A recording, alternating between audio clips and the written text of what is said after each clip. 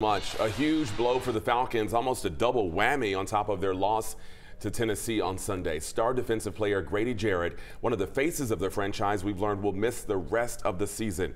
Here's more from Rick Garney in our 11 Alive Sports Department. The Falcons confirmed defensive lineman Grady Jarrett will miss the rest of the season. Jarrett left Sunday's game against the Titans very early. The team confirmed to our Maria Martin it's a torn ACL in his knee, a season ender. You know, when you lose a guy like Grady, who's been such a good leader for us and been a great player, you know, he'll do everything to get back. But it's unfortunate. Hate it for Grady. Jarrett, without question, is the leader of the Falcons defense. He's one of the franchise's most popular players. It's a big loss on the field, especially since the team's defense has been really good for most of the season.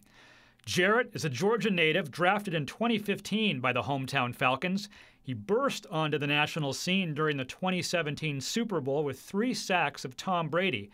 He signed a 3-year contract extension in 2022. Now we likely won't see him until the 2024 season. A tough break for a fan favorite. Yeah, tough indeed. And the Falcons could try to add another player this week as the NFL's trade deadline is Tuesday. It's something to watch as the Falcons are in the mix right now in the NFC South Division.